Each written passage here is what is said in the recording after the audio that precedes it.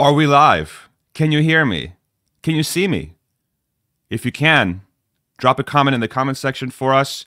Let us know where you're from. Thank you so much for joining. Today, we have such a special guest. This man, Elon has called his favorite retail investor. And there's proof on Twitter. Okay? There's proof on Twitter of this. Go to his handle, at I cannot underscore enough. But let me introduce my super special guest for today. We have Mr. James Stephenson. Welcome, my friend. How you doing, man? I'm great. Thank you for the invitation. It's a pleasure to be on your show. Man, thank you so much. Yeah, it's my pleasure to have you on. A lot of people have been looking forward to this discussion, and yeah, I can't wait to just dive right in and get started. So maybe we'll just get started with your reactions to the investor meeting. I think that's probably a good place to start, and we'll let the conversation flow. But a couple days ago, everybody sat down and we've had a conversation. They saw Elon speak, and they saw a bunch of different things being thrown at them. Thoughts? What do you think? Yeah, the presentation by Elon was fantastic, especially when compared to the stockholder proposal presentation portion of the meeting. Yeah. So Yes. I sent out a tweet asking people to comment what their favorite thing to do is while people are reading. The results are seldom led to when people feel they're being read to, and everyone felt like they were being read to during that portion of the proceedings. Yeah. So yeah, my own personal pitch there is that we should let all the stockholder proposals get read at a separate meeting that occurs at 6 a.m. Yes. on the morning of the annual stockholders meeting, so that we can get Elon on stage faster. And yeah, Dave Lee agrees with me. He sent out a tweet saying that at minimum we should reduce the 3 minutes to 30 seconds. So yeah, get on that, Martin Vieja, if you're watching. He watches all of these, so Martin, I know you're watching this. Yeah, make that happen next year. Yeah, that's so fun. Yeah, I was live streaming the event, and boy, my chat was going pretty crazy during that time. They were like, "Get this person off the, get the person off the phone." Yeah, it's it feels like a very antiquated way of it's like a legacy way of running a investor meeting, and I feel like Tesla would be like the perfect candidate for sort of revamping that way of running a meeting. Like, why wouldn't you have it as a separate discussion? Why wouldn't you have those folks, I don't know, prepared? People can go online, read their statement, and then just everybody come prepared to the meeting. Okay, vote for one, vote for two, vote for three, go down the list. So yeah, I think those valid. That's a valid criticism. Honestly, it's a valid criticism. Yeah. Well, I'm having a little bit of fun there, and of course, I heard Rob Maurer's podcast earlier this morning, where he was encouraging Tesla fans actually in attendance to be a little more polite and respectful for future meetings. The booing in the background was unique. I think he said, "Keep it classy, folks." You stay classy, San Diego. But yeah, it was a great presentation. We got to see Elon reiterate some stuff we knew already, but is always good to see again, like the free cash flow growth charts, especially in light of some of the confused bad takes we've seen from people following Tesla's most recent quarterly earnings release. Yep. On, oh no, is Tesla going to need to raise more money? I know. Well, I mean, I'm not worried if Tesla decides that they do want to raise money, but it sure doesn't seem like they need to raise money. That's taking it a step too far, especially when you observe that over the past 2 years, Tesla has paid down like $8 billion worth of long-term recourse debt, while building Giga Austin and Giga Berlin and expanding Giga Shanghai and maintaining their cash balance at $17 billion or more every quarter. So how did they do all of that without raising any money during that time period? Tesla hasn't raised any stock or issued any bonds during that time period. So how did they do all that? They funded it out of the free cash flow, right? The operating cash flows were more than enough to pay for all that capital and to still have money left over to pay down debt. The debt's gone now, and the operating cash flows are increasing with volume. So as time goes by, we saw on one of those slides that second half records are coming. I forget how it was titled exactly, but it said record second half on it, some way or another. And that's what I'm expecting in my forecast is, all-time records in Q3 and Q4. Yeah. For volume, for revenue, for earnings, all of those. Yeah, I'm on the same page as you. I think I'm wondering, do you know? Because the one thing I'm trying to figure out is like, okay, so we still have to this day, like, so you alluded to this, we still have people out there that are still of the mindset that Tesla is going to need to raise cash, and I just don't know how much more clear the story needs to be.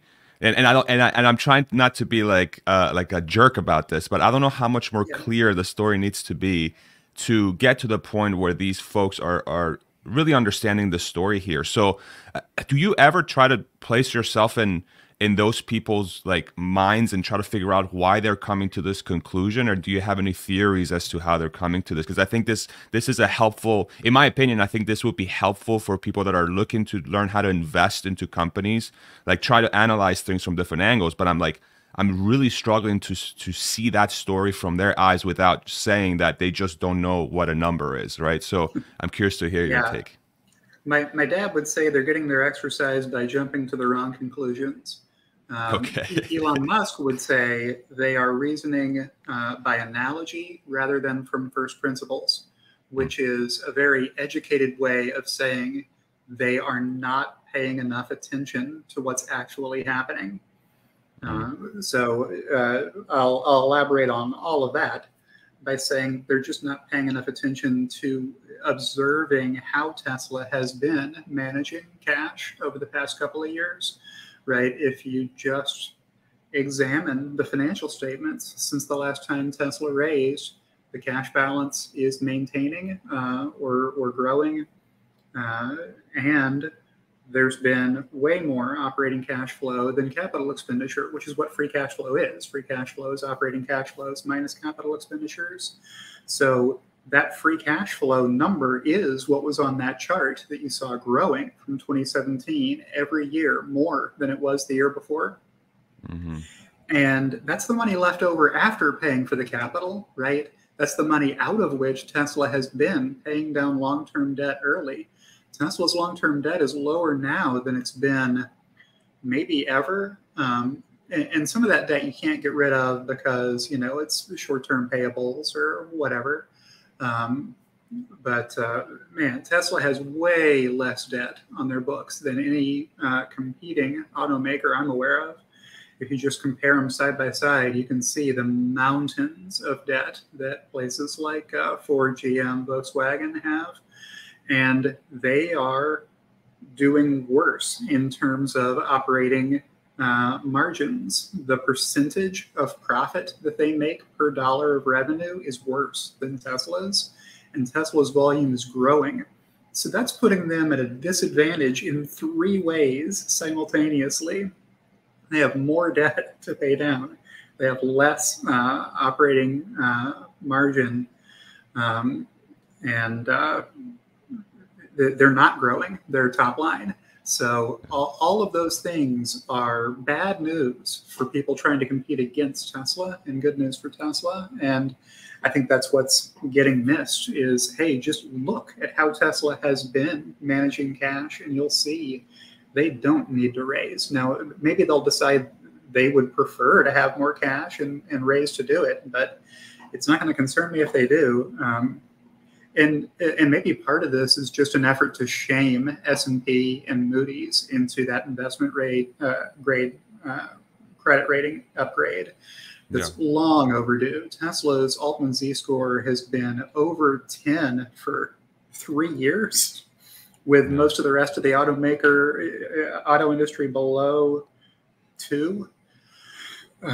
So Tesla's financial strength, Tesla is not going bankrupt. You will still see idiots on Twitter saying Tesla is going to go bankrupt.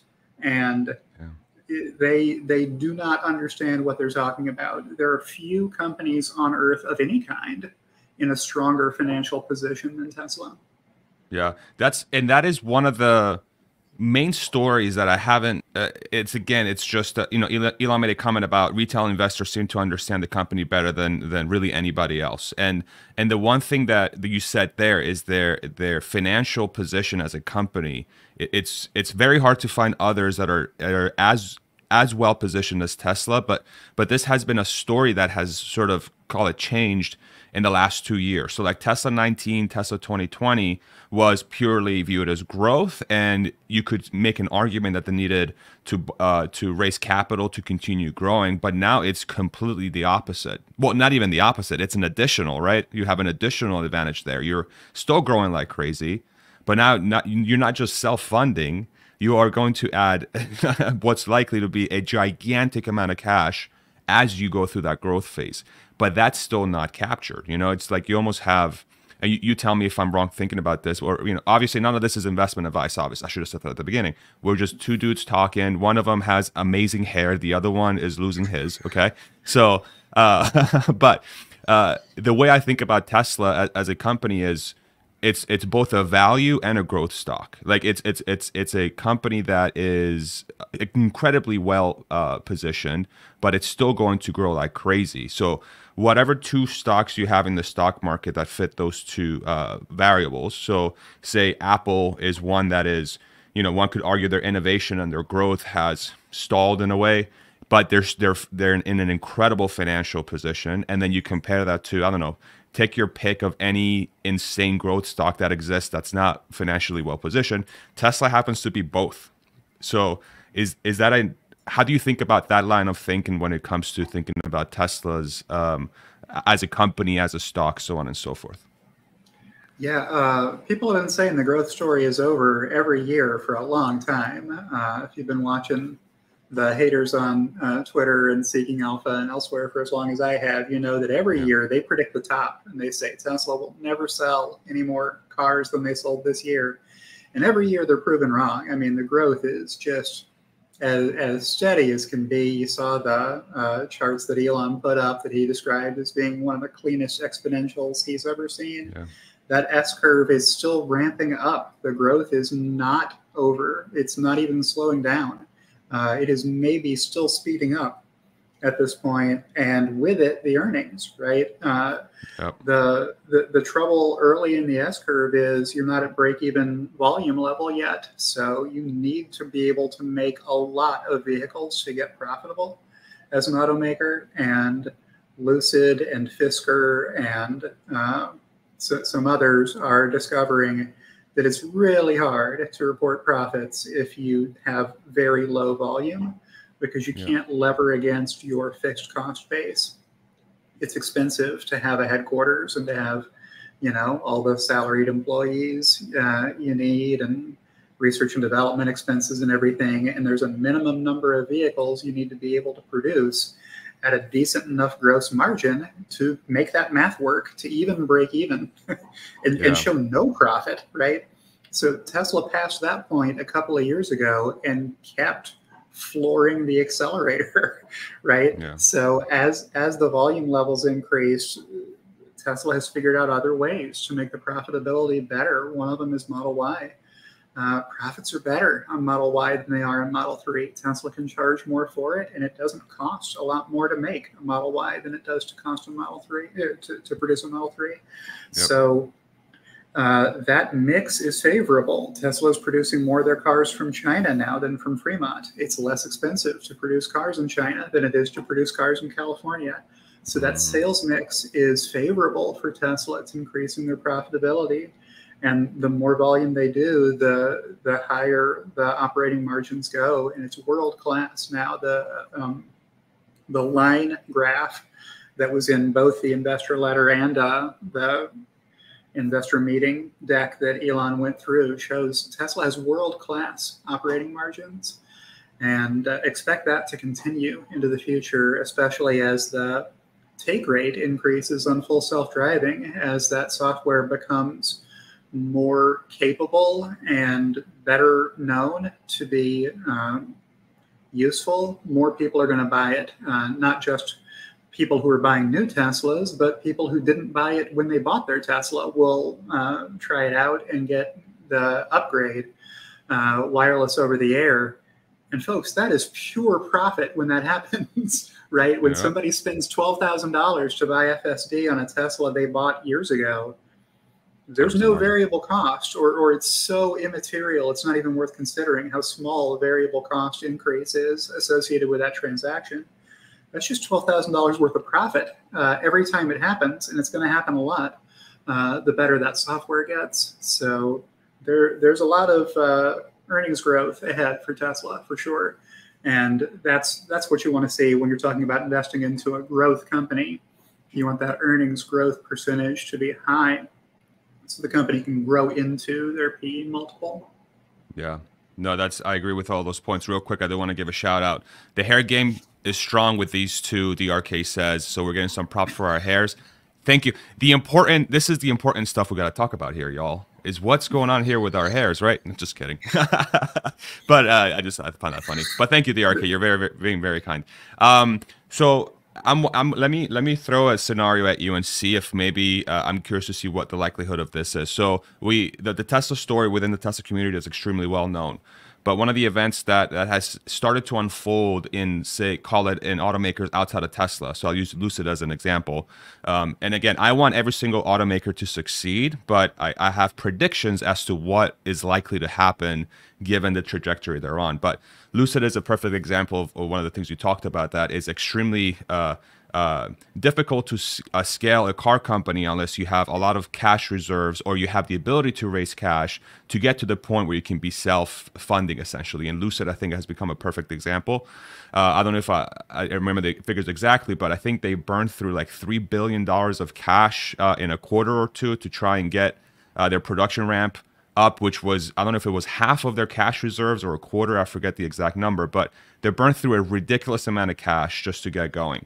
And I'm wondering, as these stories unfold, as you have, and I think Rivian has like $20 billion of cash. I forget how much they have, but they have a lot more than Lucid, it seems. But as you have these different car companies go through this phase, and it becomes very, very obvious that the thing you just described starts to play out in the markets, do you foresee, say, Wall Street analysts, the broader market, to start actually understanding what is happening here with Tesla? Or do you think this is a story that we are just going to understand in the Tesla community? Like, because one of the things I'm hopeful about is that everybody will be able to see what we're seeing. You know, everybody will be able to kind of grasp the magnitude of how impressive this is. To be completely honest, I'm trying to be unbiased. Just, it's a very impressive story for a company to perform the way Tesla has.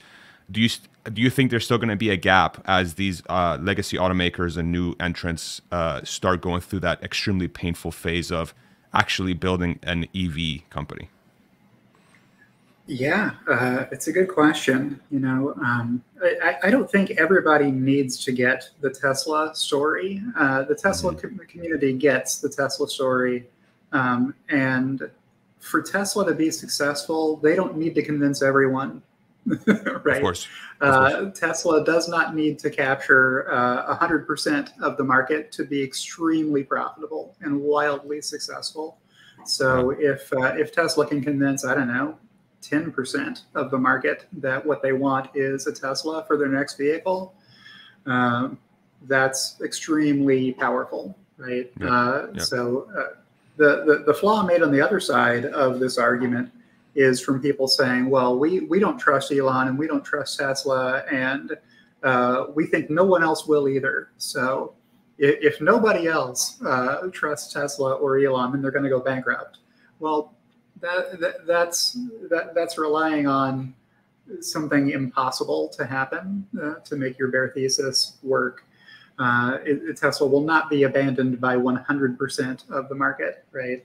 And on our side, on the bullish side of the argument, we don't require 100% of the market to support what Elon is doing or to want to buy a Tesla. A much smaller share than that will work to make Tesla by far the most profitable automaker in the world, which is the important part. right?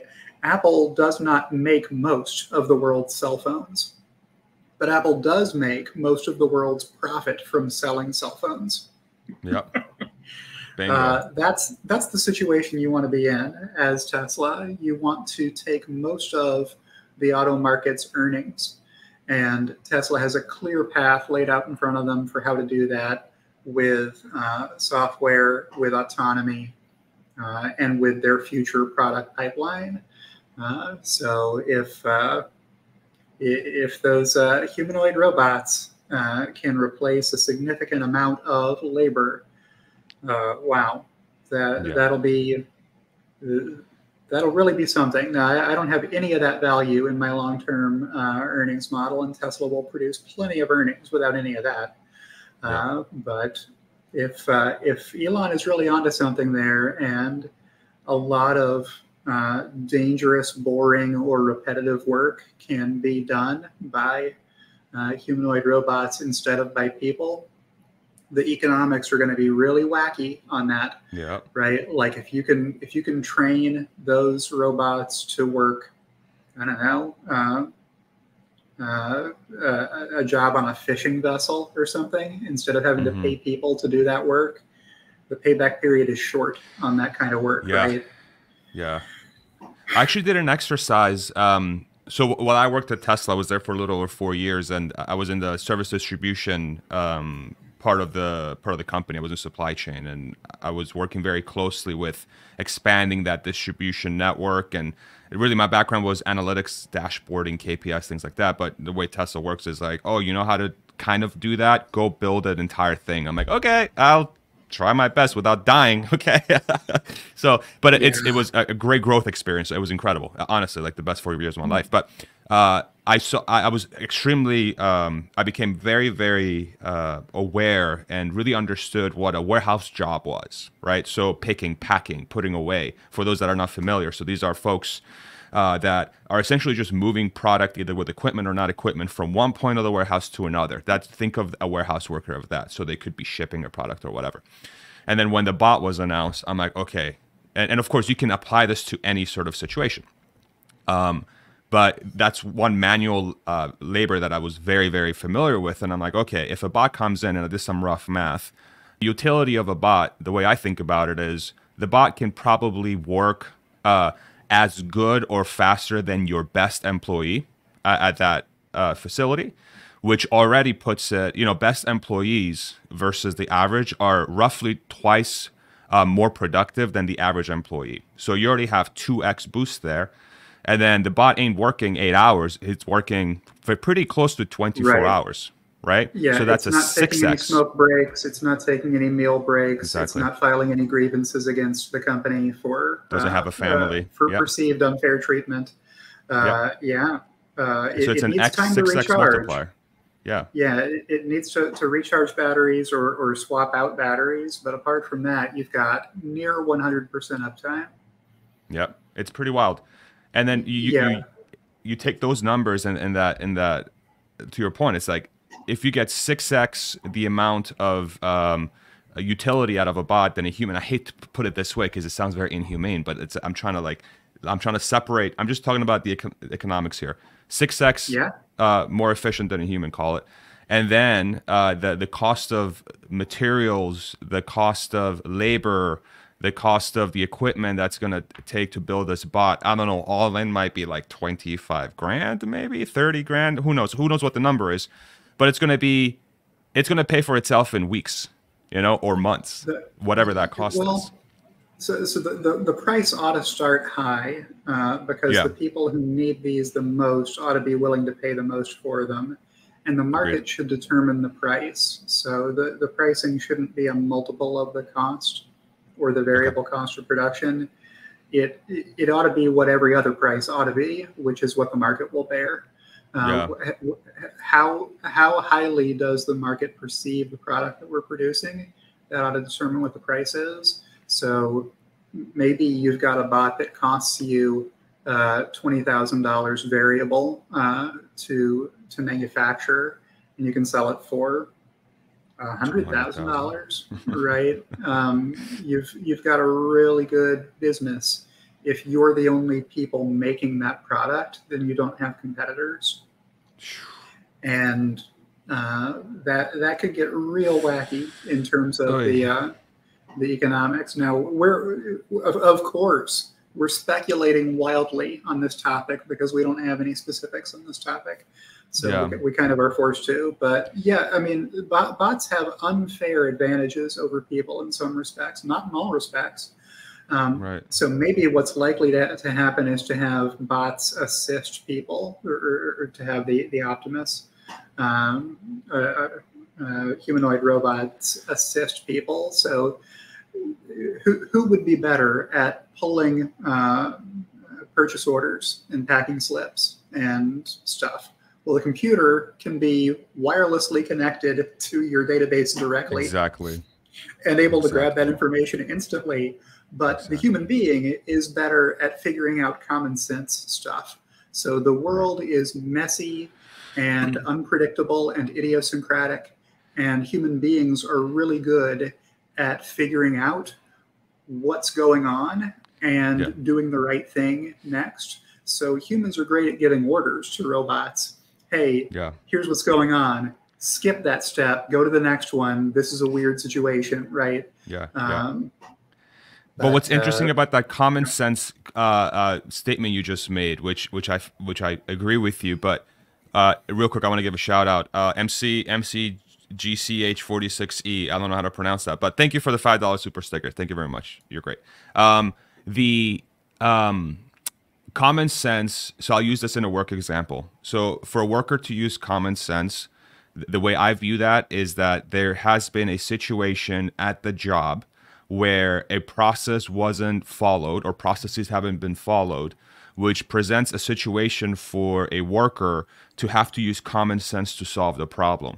But if we had a world where all the labor and everything was done either with AI or the bots, in theory, you wouldn't even have these situations where common sense has to be applied because every process has been followed 100% of the time. So what I'm curious to see what the bot does over time. Does it remove the variable of even needing to apply common sense because everything's done perfectly every single time? You know, you think about a job or a task, it's just a series of steps. And of course, a human has to design that. But once that human designs it, would we ever need to use common sense to execute a job? And I just think something I've been thinking about, but which could really increase the size of what the bot can do, right? I don't know if you have any thoughts around that, but I've been thinking about that quite a bit. The dynamic you're describing is a real one where if you've got robots doing the work instead of people, it's likely to be highly optimized and automated, error-proof, producing a very consistent end result. But we live in the real world where odd stuff happens, right? So people can diagnose that weird stuff quicker. So maybe your process doesn't say that we need to open boxes and inspect them. But if a box shows up that has a big rip in the cardboard, a human being will see that and go, well, we need to inspect this and make sure that it's not damaged on the inside or whatever, right? Yeah. No, that's fair. That's fair. The unknown unknowns, right? We don't know what's going to happen, especially in the short term. The one comment you made though around, and I haven't thought about this, the bot being valued at market price, it makes perfect sense, which means that there could be, I don't know, 90% margin, 80%, who knows what the number is, to 60% margin on the hardware, right? So if it costs 25,000 to build and the market is willing to pay 100 or 200,000, boy, have you built a lot of margin into that product. But then you layer in the software on top of it, right? So then it goes back to Tesla's long-term advantage. If we think about the bot, again, speculation, but this also applies to the bot because they've built this thing that's going to be so game-changing and they're experts at building things. They're not just going to make a ton of money on the software of renting this thing out or downloading, I don't know, like the Matrix. I know how to pack a box now. I know how to build this thing now, right? Now you have two levers from a margin perspective that you're leveraging versus just a software piece, which is, again, very analogous to the car, because right now they have world-leading gross margins on the hardware, and it's likely to go higher. And then you layer in full self-driving on top of it. So like we already have a model to follow to really understand the bot's potential profitability long term. You just opened my mind to that because I didn't think about the scenario of market pricing really dictating how much people are willing to pay for the hardware of the bot. So that's yet another crazy thing that could develop. But it's hard to know exactly where we're going to go. But still. Yeah, it's about the value of the labor that's displaced by the robot. So if you've got a robot that can do a task, man up position, it may be in a remote location, maybe someplace that normally you would have to fly humans to in a helicopter. You have tremendous cost savings by just leaving the robot at that remote location to work that job 3 shifts a day, right? So there are applications for that application of labor that are extremely valuable to somebody. So why not start the pricing high and see where the market will set the price once you've reached scale production of it. Yeah, for sure. Real quick, John Macri, $20 super chat. Thank you, man. You guys are being too nice. You don't have to donate. Stop it. Jesus Christ. Everybody's so kind. Thank you so much. Let's shift gears to we were talking about the investor meeting a little bit, and I could talk about the bot the whole time. I literally could, but I don't want to because there's so much. Yeah, we shouldn't. At the meeting, there was here's what I found very interesting. So Elon has talked 20 million cars by 2030 in the past. 20 million cars, but it was Elon. In this meeting, we had Robin Delholm, the chairwoman of the company, come out and say 20 million cars by 2030. And the thing that clicked in my brain was like, okay, this isn't Elon, very aggressive timeline. This is the company, what seems like, all bought into the mission of 20 million by 2030. Which to me gave me the signal that this isn't hopeful or an aggressive goal by Elon, is that Tesla is making this its mission to get to 2030 with 20 million run rate. Did that change your valuation model at all? Did that comment do anything for you? I'm curious to hear. Well, I don't think it was news to anybody who's been following Tesla closely that 20 million was a target for 2030. Or that 100 million cumulative would be a target 10 years from now. And I don't mean to break your train of thought real quick. Sorry, James. I have something going on here. I'm going to step away for 30 seconds. I can still hear you, but I'm just going to go blank on the camera. But keep going. Keep going with your train of thought. I can hear you. I can vamp. So, if you want to get 100 million cumulative vehicles by 2032, the growth rate there is actually less than Tesla's growth rate over the past 10 years. Tesla has been growing unit production by more than 50% over the past 10 years. And in order to make it to 100 million by 2032, the growth rate would be less than that. I think it would be a little bit under 40%, was the math that I saw on the 4K podcast. Shout out to Brian for putting that math together. So you don't have to believe insane growth percentages from here. You don't have to believe Tesla will accelerate the growth rate of volume production from here to get there. Actually, slowing down the growth a little bit will still get you to 100 million cumulative, which is only 97 million more than Tesla has produced already over the next 10 years.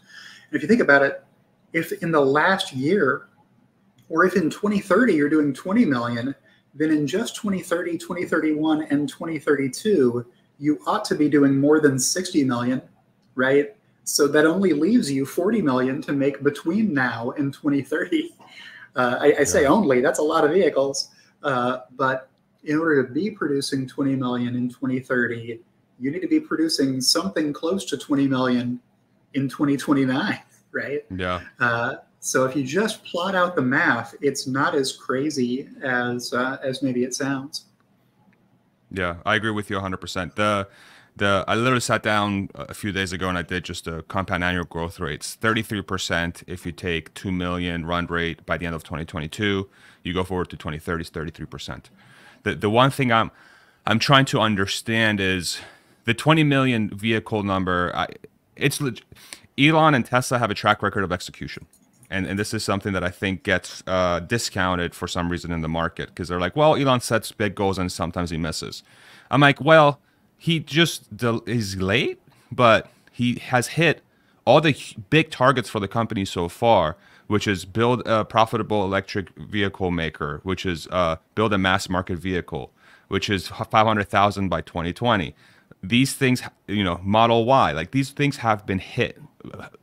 Best in class margins. All these things have become true, and they're very big scope targets for the company. So 2030 with 20 million run rate is something that I'm pretty confident the company will make happen. The one thing I'm working through is what are the vehicles that are going to drive us to 20 million, right? So we know Model Y, Model 3 will probably get, I think Elon hinted to 4 million total, but that might be a sandbag. I'm not really sure. I don't know. Cybertruck might be another million. I'm not really sure. But so there has to be something that's going to get us. There has to be a new car that's going to get us to 20 million. That's likely to be the majority share of what Tesla sells. So if that's robotaxi or more affordable car, so be it. How do you think about what that new product line is going to be, or do you think it's with the existing product line? How do you think about getting to 20 million? I think we've got a good start from where we are. I'm sharing my screen with a chart that I've been tweeting out for a long time that shows just the vehicles Tesla has already announced. So Model S, Model X, of course, 2012, 2015 for those. Model 3 started in 2018, Model Y a couple of years later. So Tesla's already producing Model 3s in California and in China. Model Y from 4 factories at this point, right? That's a very popular style of vehicle, crossover SUV. Those are big sellers worldwide. So you add to that, the next one on my list here is a robotaxi. Tesla has shown at Battery Day that they plan to build a small robotaxi vehicle. So once you have FSD, what is the right form factor for a robotaxi to add to this fleet of Teslas that already exist and can become robotaxis with an over-the-air update? Well, maybe what you think is that a lot of the ride-hailing demand will come from individuals.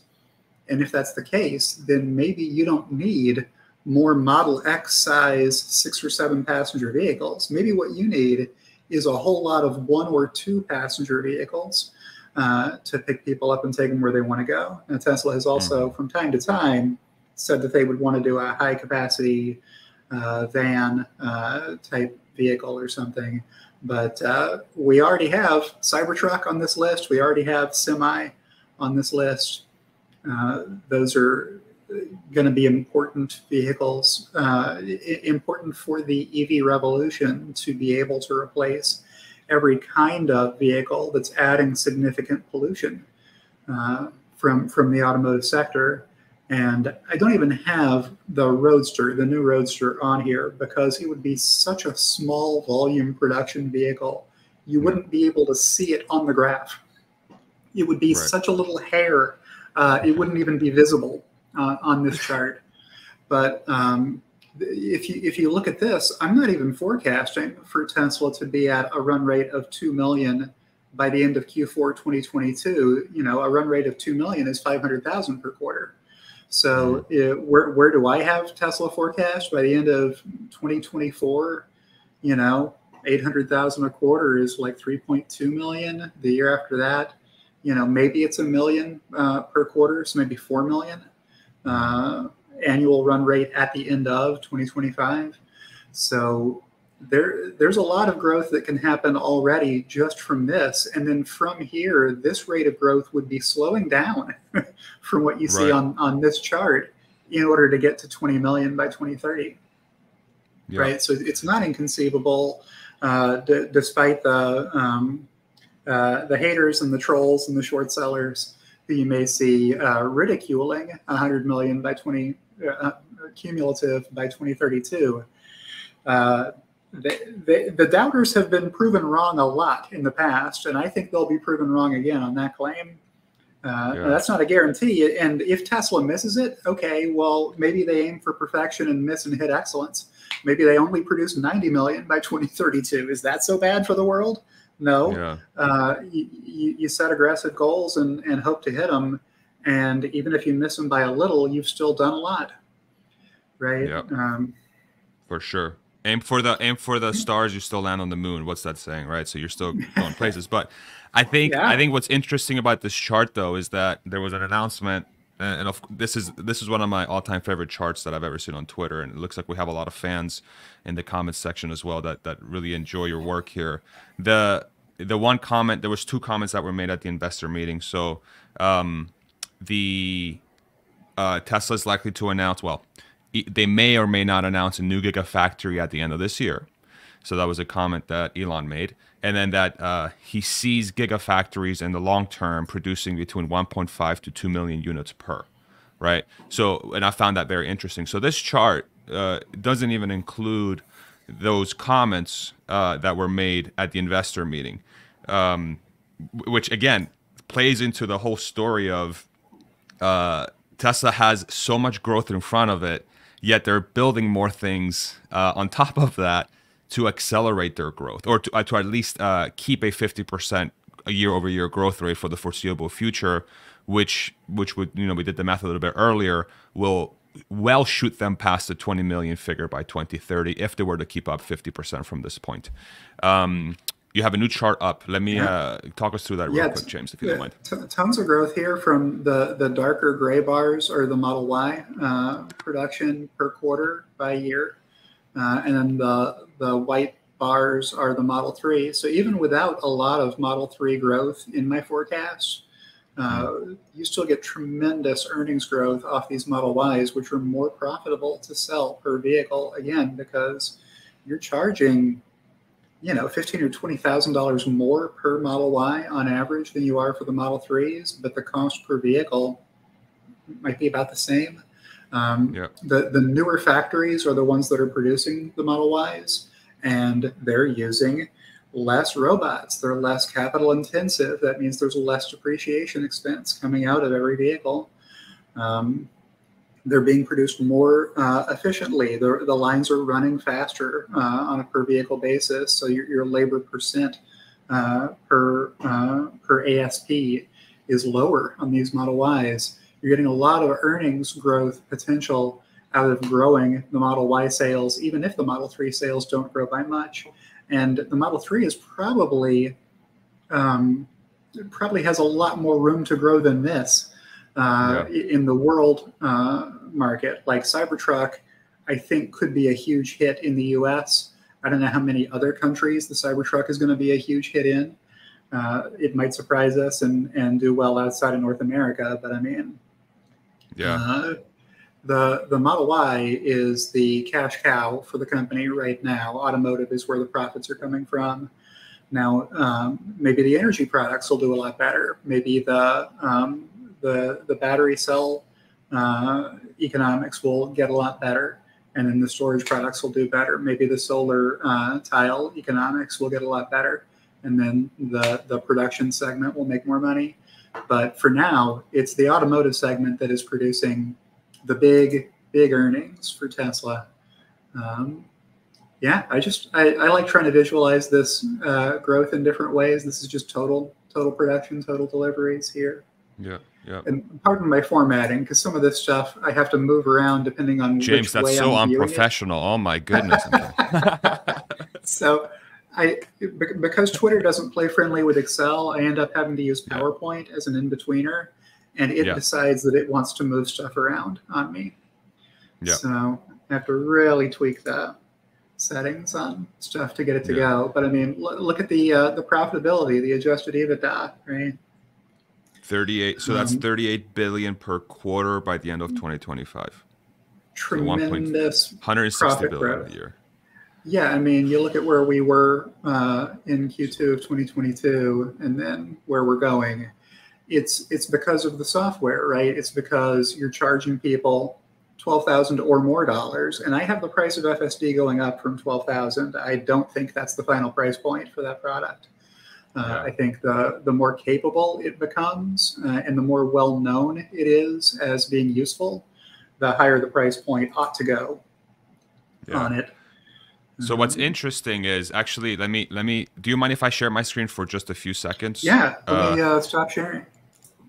Actually, I can just bring mine and you don't even have to stop, but that's perfect. Cool. So I do a much less fancy, way less educated version of what you're doing because I don't have your expertise or your beautiful hair. So, of course, this is going to be already worse. But I do have a chart that tries to look at so I like to do this because I'm curious to see what other people's numbers are, and then I like to throw it against mine to see if I'm thinking about it correctly.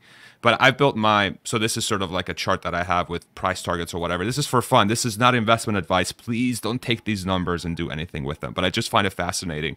So 2026, I have the company at 160 billion net income. Using my own methodology to arrive to that number, which sort of syncs up with your 40 billion per quarter end of 2025. So if you just extrapolate that out. So again, like this is the only reason why I bring this up is because two different people have approached a model to try and figure out how much Tesla is going to generate in a given year. And I just find it interesting that in 3-4 years time, we're both arriving at round about the same number. Now I would, again, not investment advice. The way I approach is super crude. You approach it very, very diligently, but I just find it very curious that we're in the same neighborhood of the number, which to me gives a signal. I consider it a signal that, hey, there is a real possibility that these sort of numbers are possible for the company, which I think a lot of people, especially in the Wall Street analyst sort of world, would disagree with because the numbers are so gigantic. But anyway, I just wanted to share that because I just find it fascinating that both of us are landing around the same number and we're taking very, very different approaches. Fascinating stuff. We've got similar outcomes. And you can share again if you'd like. I stopped sharing. Oh yeah, let me. And while you do that, let me bring up this super chat. Thank you so much, SLPC, £5 super chat. I worry if FSD is too close to the limits of the hardware and the only way to improve is to run many sims per decision. What if it needs 10 times the speed? I don't know if you have any thoughts here, James, but the way I think about it is if it does need any sort of hardware improvement, this will be a computer sort of upgrade.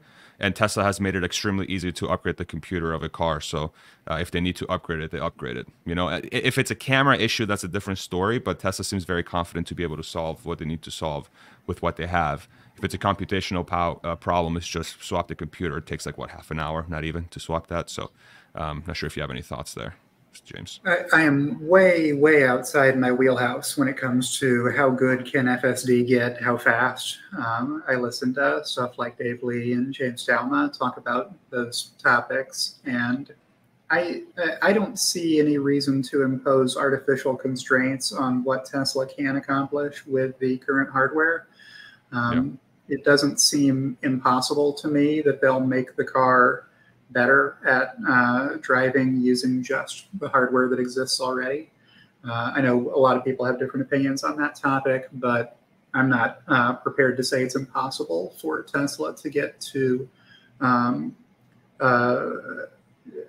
better than human safety driver on the current hardware. Got it. Thank you for that. Let me bring your stream back in. All right. Ooh, pretty numbers. I like. Yeah. Is it jagged on your screen? Maybe if you, let me see if I can make it a little bit bigger.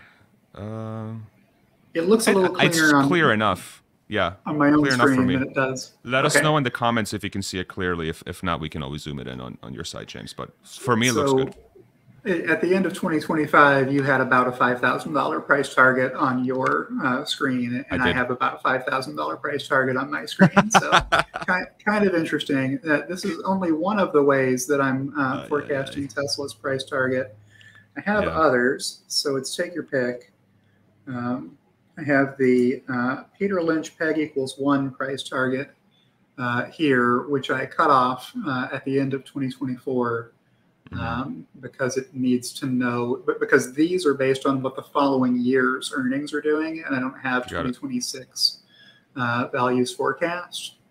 But if you just want to go with $1.69 per trading day worth of stock price appreciation, that's what Stephenson indicator gives you. And even on that basis, you would be over $2,500 by the end of 2025. That's the most important one for me. That's the one I follow. That's the one that I really trust, is because, you know, everybody knows that this is the right way of looking at it, right? Yeah, Stephenson indicator. That's what you want to use. No, it is not. Did you trademark it, by the way? So the idea from @FreshJiva on Twitter, Mayor Thaker, was that I should trademark it and that I should always present it on Twitter as Stephenson indicator TM. So I try to always remember to do that. He thought that it would be a good way of accentuating the joke, to put a punchline on the joke by trying to trademark some dumb technical analysis support line. Yeah. There's a question about the Peter Lynch. Yep. All right, so let's dive in here and take a look at one of these values. Okay. Oops. So you just have a fraction here. You got a numerator. You got a denominator. So your numerator here is AA1204, which is up a few. Let's move up the page some. So we've got a trailing 6-month average stock price forecast at that time of $2,300. How am I getting to this number? Let me move up here. Okay. So this is figuring out from the line above it, Tesla stock price based on 30 times next 12 months adjusted EBITDA. So if you feel like it's a fair way of valuing a stock price to say that it should be worth 12 times EBITDA, then you think this is what Tesla's stock price will be worth out into the future. So you just have to have a forecast for where you think the stock is going to be. So that's one of the things you need if you want to make a Peter Lynch price target. And what Peter Lynch was saying is just, hey, the PE ought to match the earnings growth rate. So if the earnings growth rate is 100%, then a 100 PE makes sense. If the earnings growth rate is only 20%, then a 20 PE makes sense. So what he's doing there is holding to that 1 to 100 ratio. So that's what you do when you set a price target that Peter Lynch would say is the maximum you ought to be comfortable paying for a stock. That's what this line is giving you. All right, so what's the other number here? It's 1242, which is this number right above here, which is the PEG ratio for the last 12 months as a percentage of the next 12 months worth of growth. So what are we doing here? We got another couple of rows up here. Sorry, this is complicated. So you've got an earnings growth rate saying, hey, what do we think the earnings are going to be in Q4 of 2023? Well, I'm projecting $59 worth of earnings in just Q4 of 2023. How does that compare to the same quarter a year before? Well, $32.38 by Q4 of 2022. That's the next 12 months non-GAAP EPS. So you want to be forward-looking when you set your stock price valuations. You do not care what has happened in the past. Last quarter's earnings and the death of Julius Caesar are both ancient history that is water under the bridge and should not be incorporated into how much you're willing to pay for a stock today. Today, the earliest figures you should care about are next quarter's earnings, right? And more likely the next year worth of earnings and beyond is what you ought to care about when you buy a stock. Okay, so if we think that we will still be growing earnings by 82% year over year in the 12 months that follow Q4 of 2023, and PE ratio, so this is AA1204, which is up here. So there's that stock price again. And W1236, yeah, which is this one. So it's again comparing to the next 12 months earnings from last year.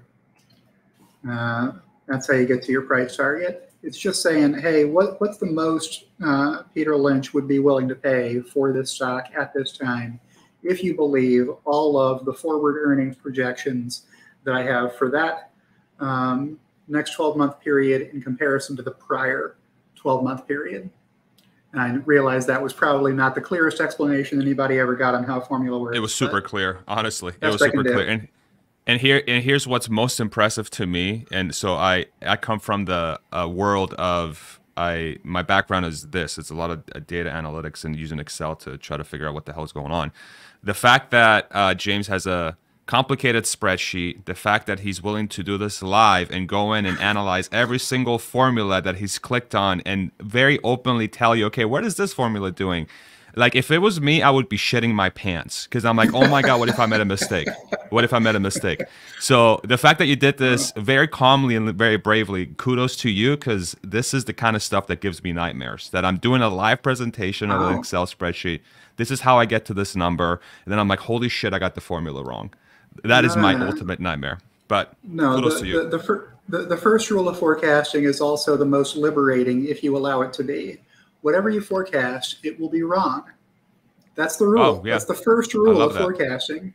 Whatever you forecast, it will be wrong. So here is a table full of wrong numbers. These will not happen. Yes. Right. So that's the first thing you need to know about this forecast is that it isn't going to happen this way. And the next thing you hope for is that it'll be close to this, right? And just to give you an example of what I'm talking about, if I run out to my waterfall, here is, and I'll size this down a little bit so you can see the chart. I'll do this. There you go. Actually, yeah, I'll do that. Oops, there you go. So here is how I did forecasting the earnings for the most recent quarter.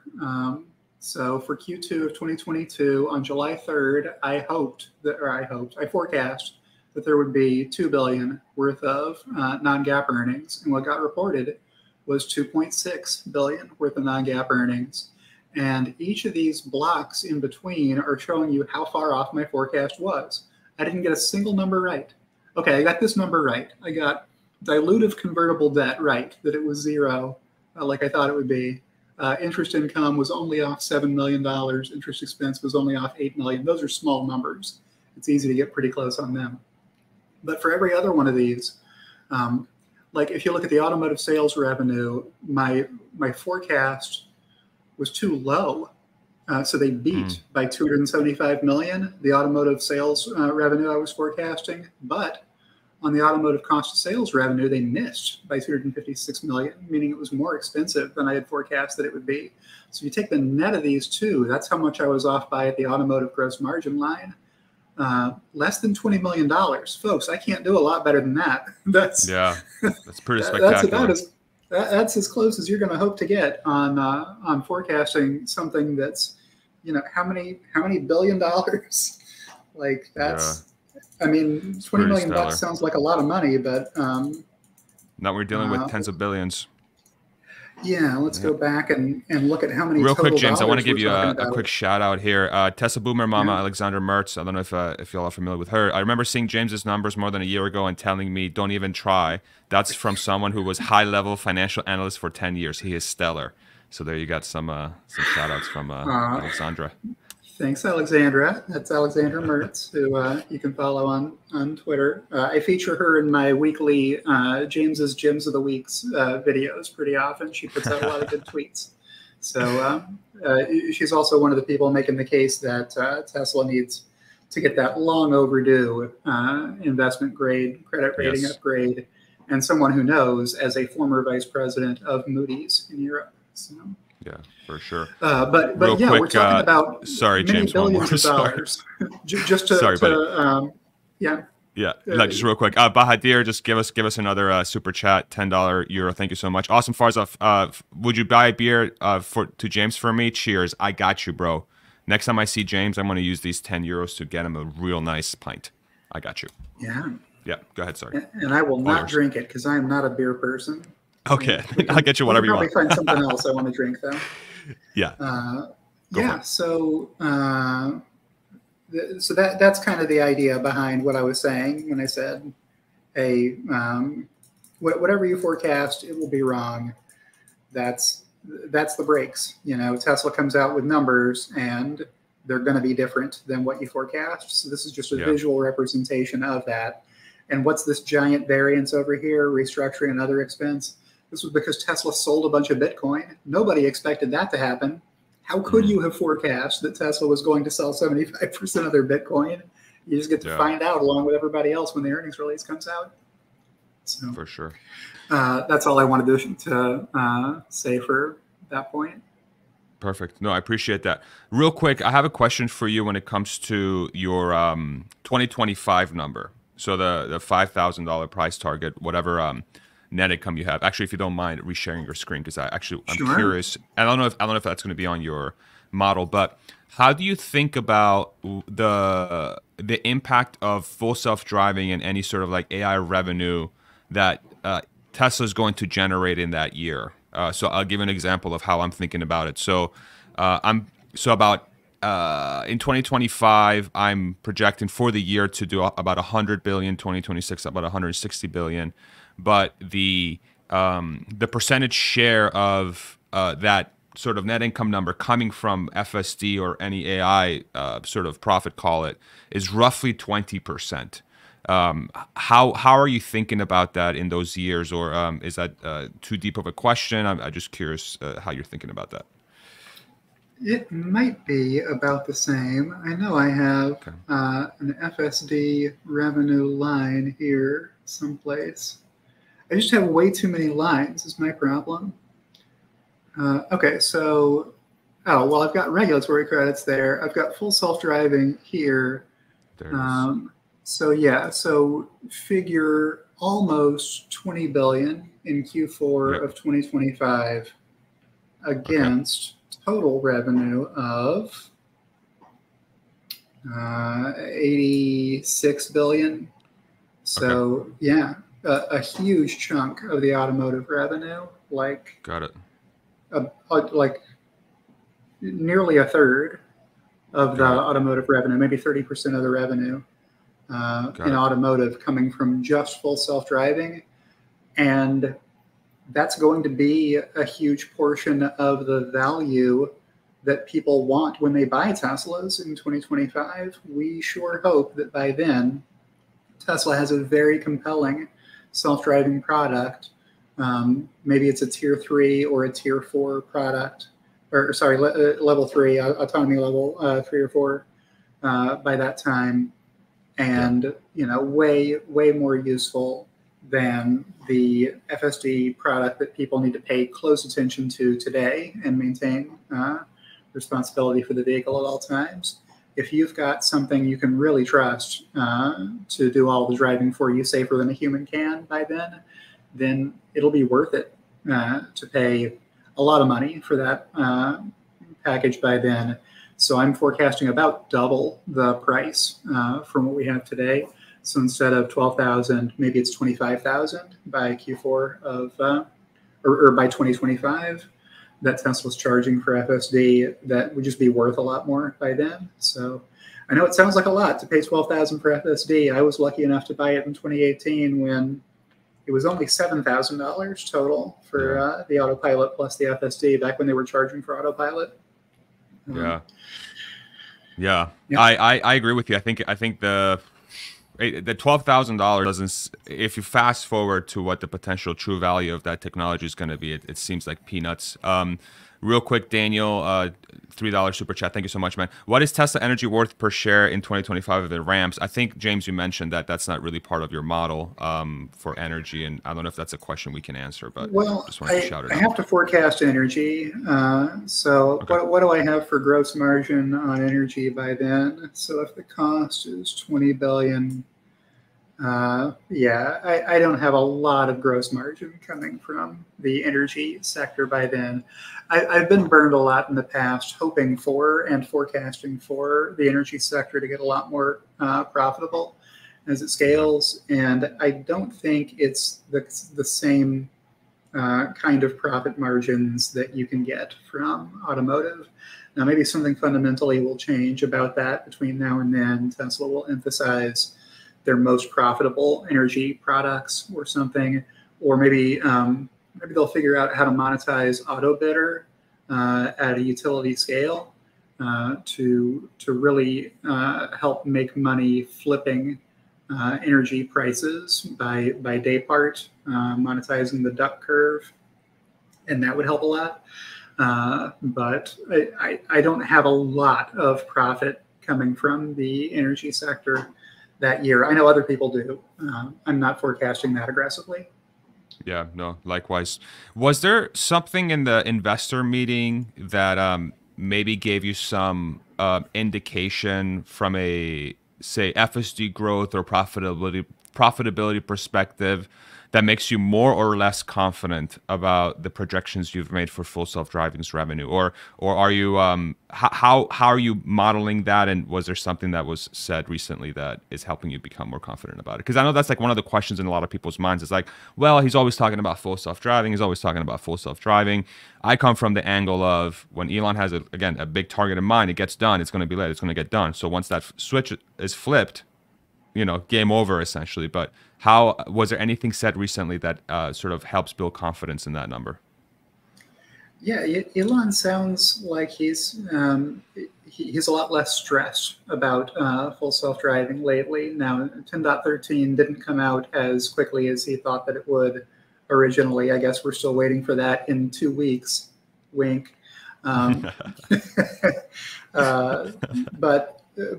maybe that's the nature of these things, is that the more progress you make in something and the better it gets, kind of the longer the delays are between revisions on it, trying to get it hammered out.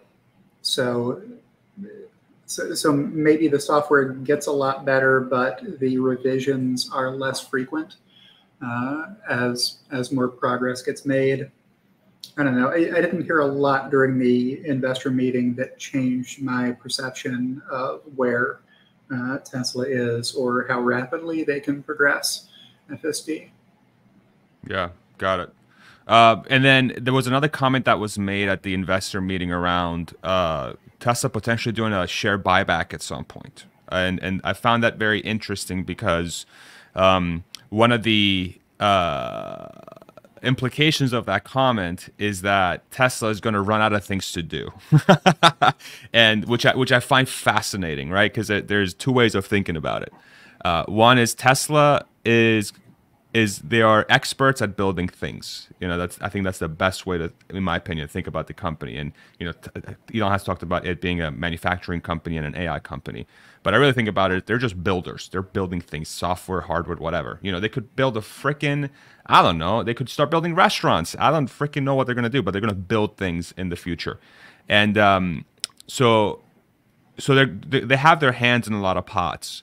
But then the implication there is, are they going to run out of things to do, or are they going to do a lot of things so efficiently and they're generating so much surplus cash that they literally are projecting that they're going to run out of everything to do?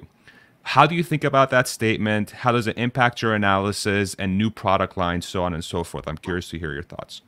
Yeah, my read on it was that second one that you mentioned, that the cash is going to be building up so fast that Tesla isn't going to be able to find responsible ways to deploy capital at a reasonable pace that would eat through all of it, so that there would be this cash building up problem, same problem that Apple had maybe a decade ago, where the cash just kept stacking up. What do you do with it? Well, if you pay dividends, then yes, investors will interpret from that you have run out of growth ideas and growth projects, and that you are in the maturity phase as a corporation, and that you're no longer a growth story. And if all you can think of to do with the money is to give it back to the people who own the shares, then you don't have sufficient growth capital projects in your pipeline. So are buybacks better than dividends? Yes, they're better, because dividends don't give your investors a choice as to whether they're going to pay taxes or not. and buybacks do. In both cases, you're returning value to the shareholder. In the form of dividends, it's a cash payment that everybody who owns the stock has to pay taxes on, whether they would like to do that or not, based on their individual circumstances. And in the case of buybacks, it's share price appreciation because the company is taking shares, is confiscating shares from whoever the investors are who believe they're worth the least. And doing that raises the price of the stock. So that when you do share buybacks, you're taking them away from whoever is willing to part with them for the least, and that must raise the price of the stock. So if anybody wants to pay taxes on their gains, they can sell at that higher price point and make their gains that way from the distribution. But we wouldn't be talking about buybacks at all if Tesla were worried about their cash position. If Tesla were worried about having to go back to the market to raise money, there would be no conversation about share buybacks. That's what you do when you have more cash than you know what to do with, which in my judgment is a good place to be if that's what the company that's growing at this rate and growing earnings at this rate is telling you they see coming. Yeah, for real.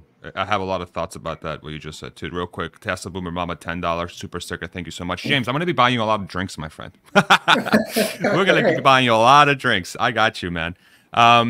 Yeah, so two things came to mind there. I'll ask this question first. When do you think this buyback could happen?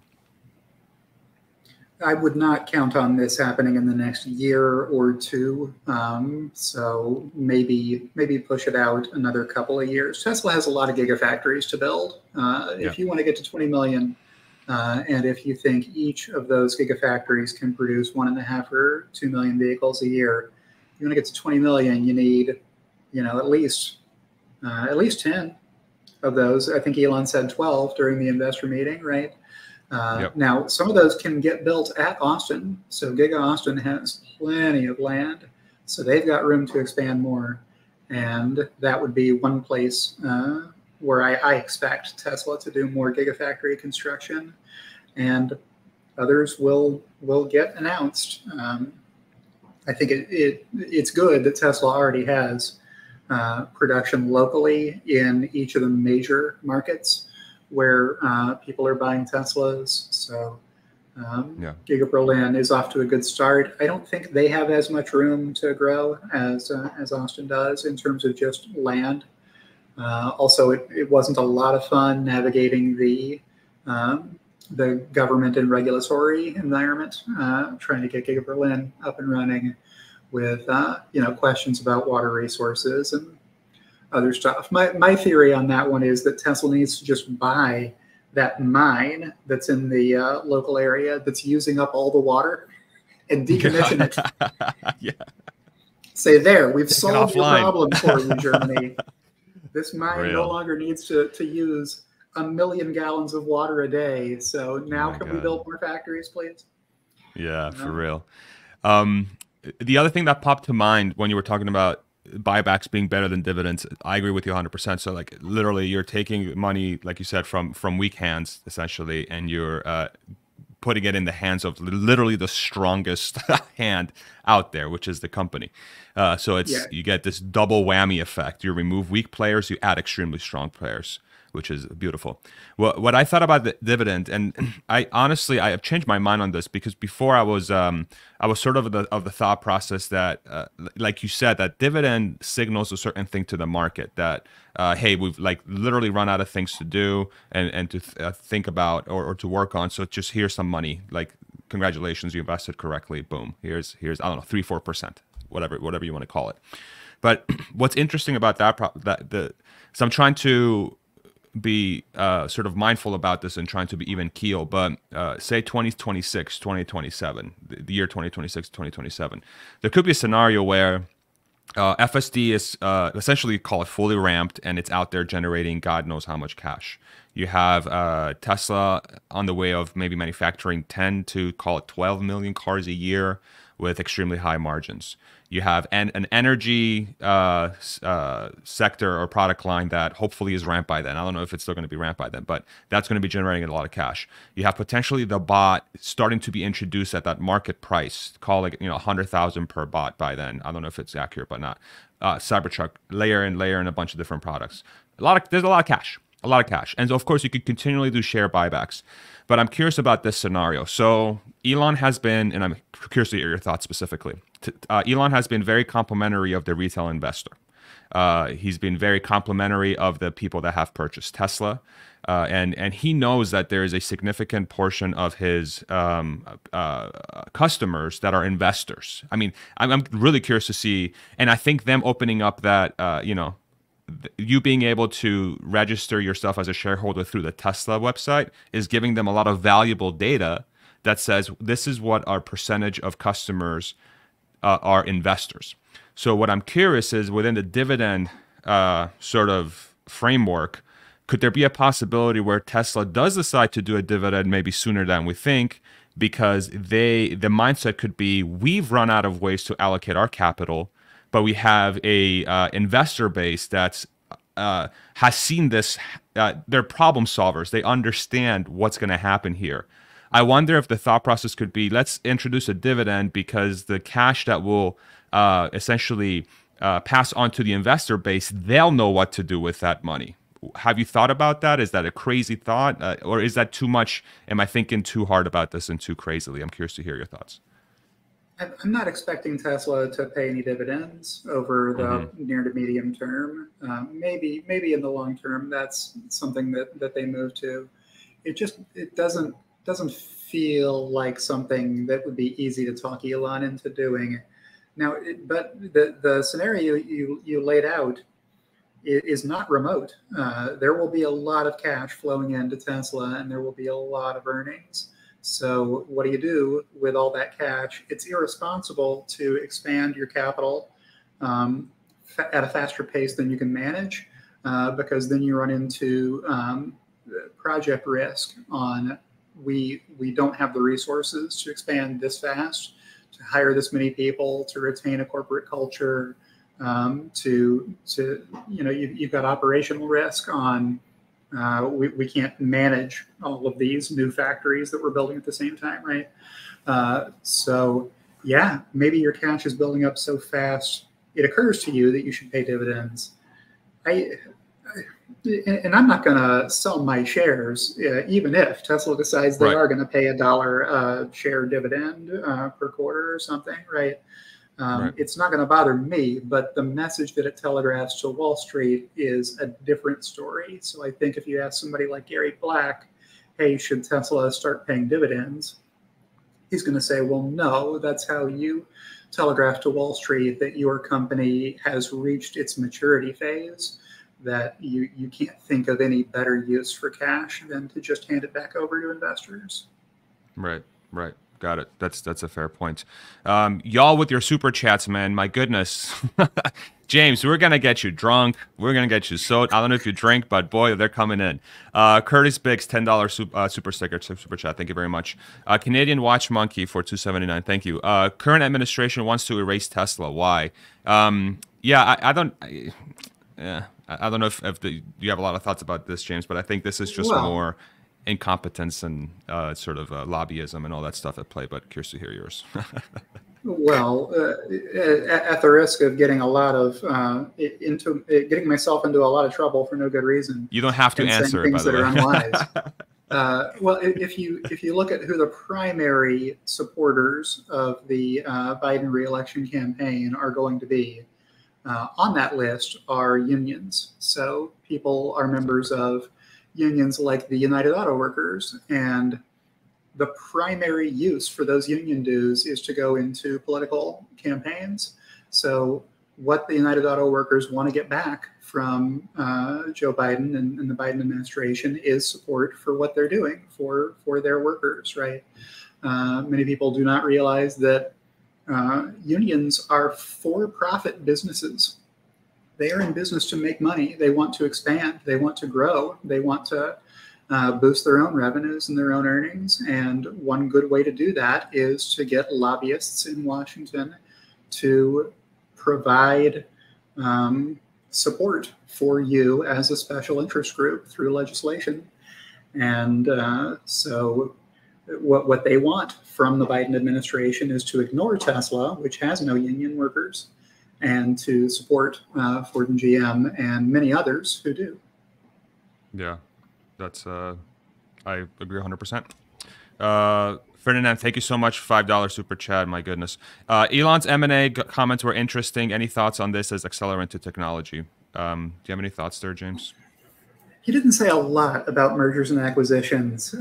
He did say that that would be a use for extra cash that Tesla had, but that they don't do a lot of it, that they're interested in companies that are really good at automation and that are really good at manufacturing.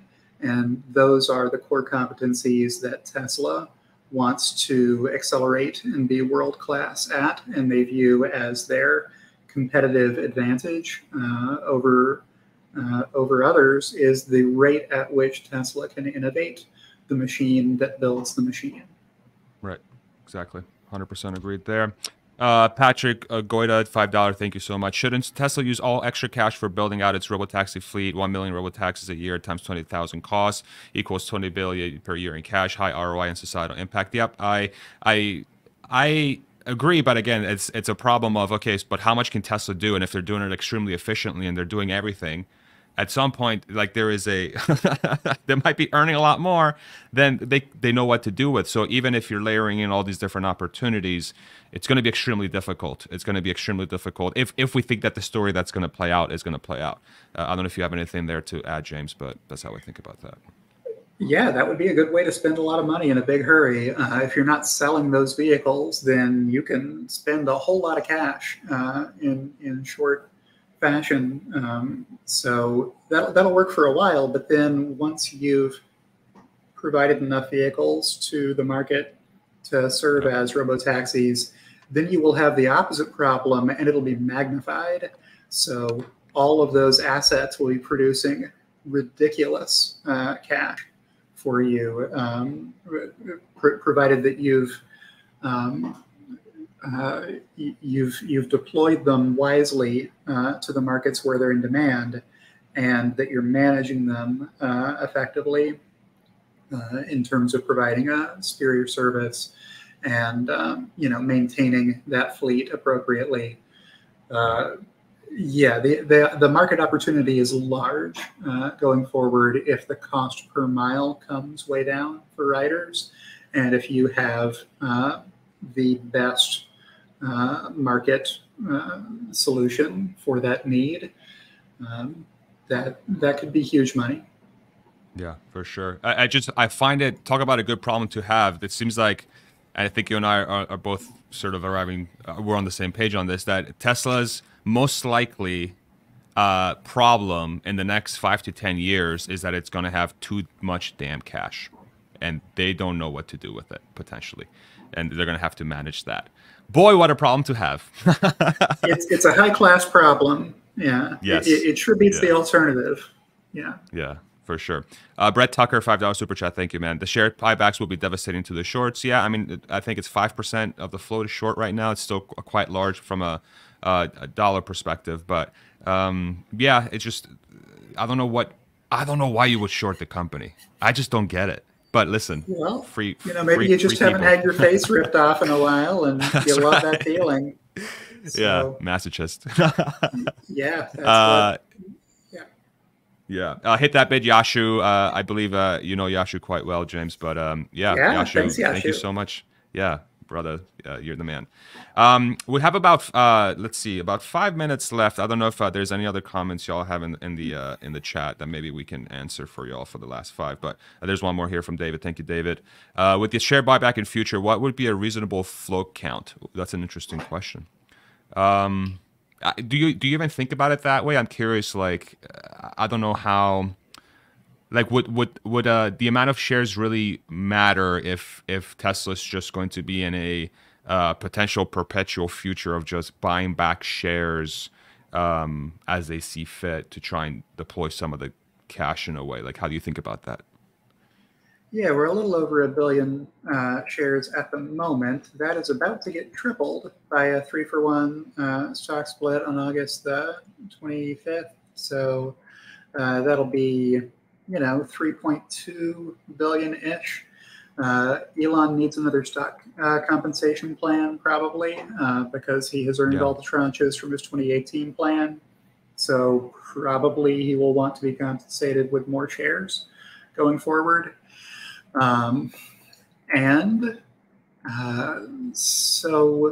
he's not the only person who gets stock compensation from Tesla. Many employees are eligible for it, so that'll continue to inflate the number of shares outstanding as those shares get created as part of the compensation expense for Tesla's labor force. So I don't know if Tesla targets a number or trying to maintain some nice round number. But I mean, you just you buy back with what extra cash you have, according to what your board thinks you can handle. Yeah, there's an opportunity to get to 4.20 billion shares. Oh, here. wow! So, yeah, 4.2069 billion could be a good. There's number. An opportunity. God, I hope they do that. Just hold it right there, peg it. Peg it. Just peg it there. On the topic of compensation package, have you thought about what that comp package will be tied to? I'll give you my theory. So Master Plan Part 3 is coming out hopefully in the next couple months. I have a theory that the comp package will come out in conjunction with that release because the comp package is going to be tied to that master plan because he's talking about, okay, how do we scale the company? Have you given it any thought at all? Curious to hear your thoughts. It'll be whatever terms the board thinks are most aligned with shareholder interests, I hope. So those performance awards can be built on whatever milestones and goals are legal and agreed upon by the board and Tesla's external auditors and finance and legal organizations. If they all agree they are appropriate goals for a CEO to be compensated against, then they can happen. Yeah. Got it. Last couple minutes, real quick, I want to give a couple shout outs. AlvoTrade LLC, excellent speakers helping us understand Tesla. Thank you so much. I think it's totally James here, but I appreciate it anyway. Thank you. James is doing the totally bulk of the lifting. No way. Daniel, another super chat. Thank you. Possible retail hoarding of shares ousts institutions. I've thought about this before, but I don't know if is this even a possible scenario? Do you think retails could ever hold more shares than institutions? I don't know how that would even be possible.